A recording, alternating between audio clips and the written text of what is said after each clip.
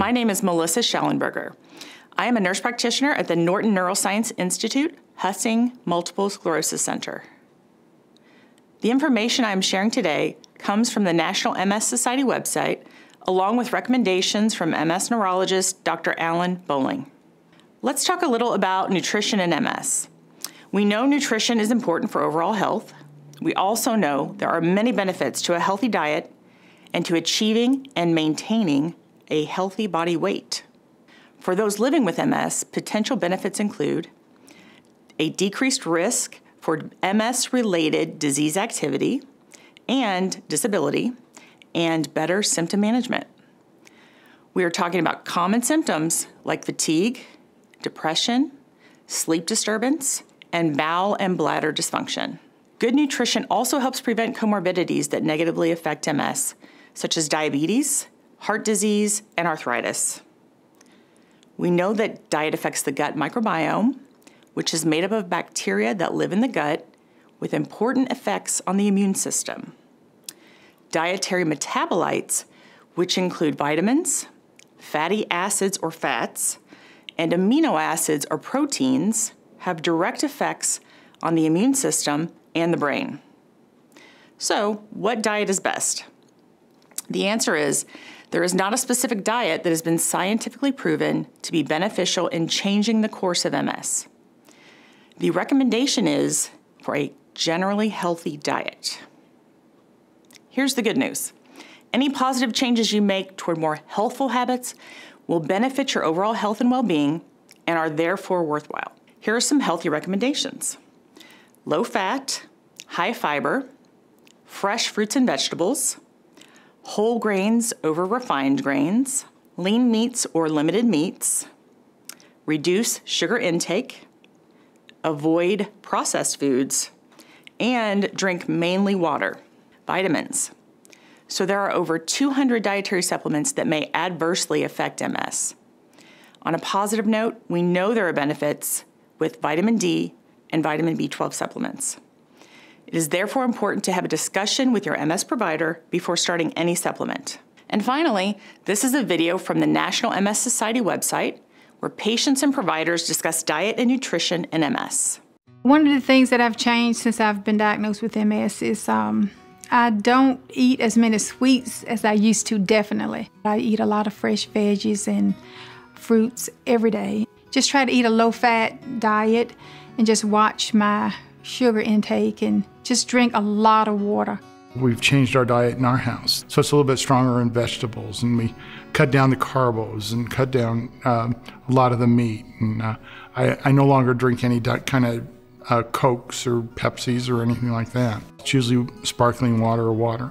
The biggest thing we did was cut out sugar, also eating as much whole foods as possible. I'm not a vegetarian, but I eat a lot less like red meat than I used to, and try and eat lean proteins. A lot of questions come about what is the right diet for multiple sclerosis. There's no specific diet for MS that has proven to provide any specific benefit, but obviously having a healthy diet is going to improve your health, and it's necessary to keep you feeling well. Right now, researchers are very actively pursuing what types of diets can be helpful or potentially harmful for people with MS. And until then, when someone hears about a diet, I recommend that they talk it over with their healthcare provider to make sure that it's safe and something that would be useful to try.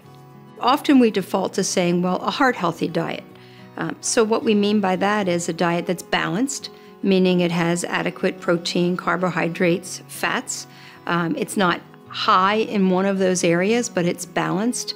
We want a diet that's lower in concentrated sweets and sugars, high in fiber content, adequate fluid intake, adequate fresh fruits and vegetables, one that avoids processed foods. We do not have firm data that a gluten-free diet will benefit people with MS unless they happen to truly be gluten allergic.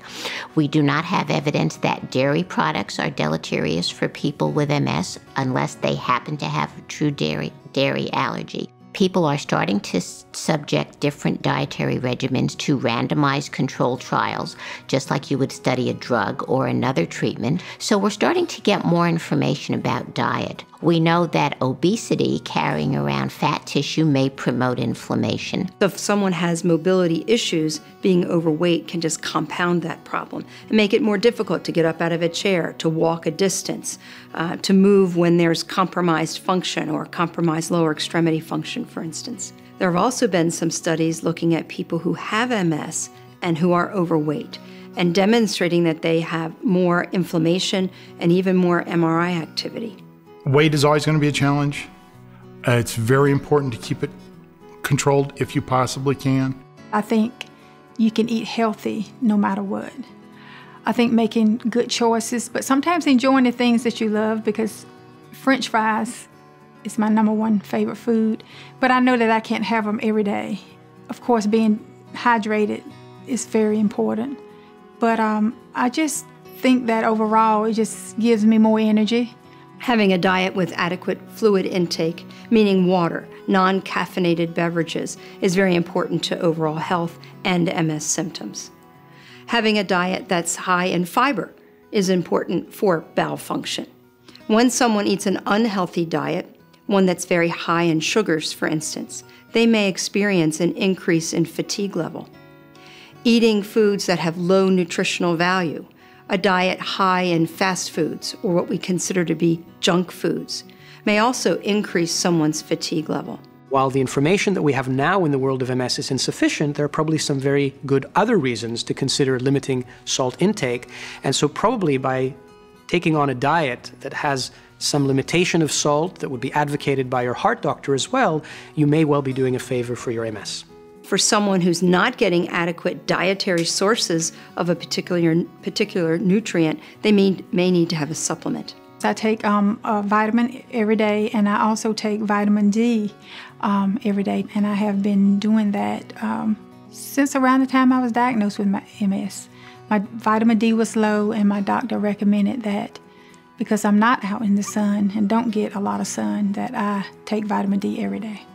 Vitamin D is a vitamin that we now appreciate plays some role in the context of MS, at the very least in terms of the risk of developing MS, and research that is coming out more recently increasingly is pointing to vitamin D being relevant also for people who have established MS and may be relevant to the degree of MS activity they have.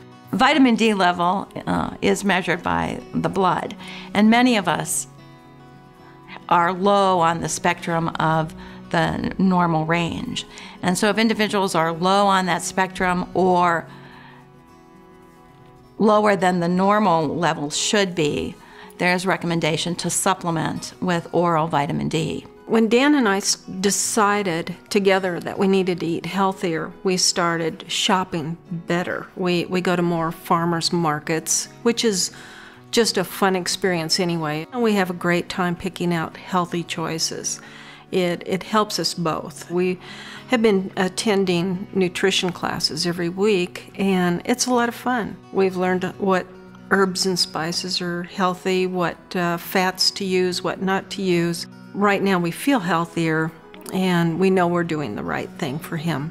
Changing my diet because of MS has really helped my family a lot. They enjoy eating healthy meals as well. And also, I just try to tell my boys how important it is to eat healthy and to just start young and, just to eat as healthy as possible, to live the best life that you can and to feel better. They enjoy the healthy meals, and they always say, "Mom, is this healthy?"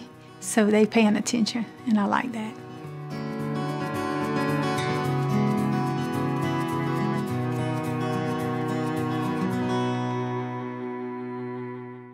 Thank you for listening to this presentation. Remember, nutrition is important and can positively impact the lifestyles of those living with MS.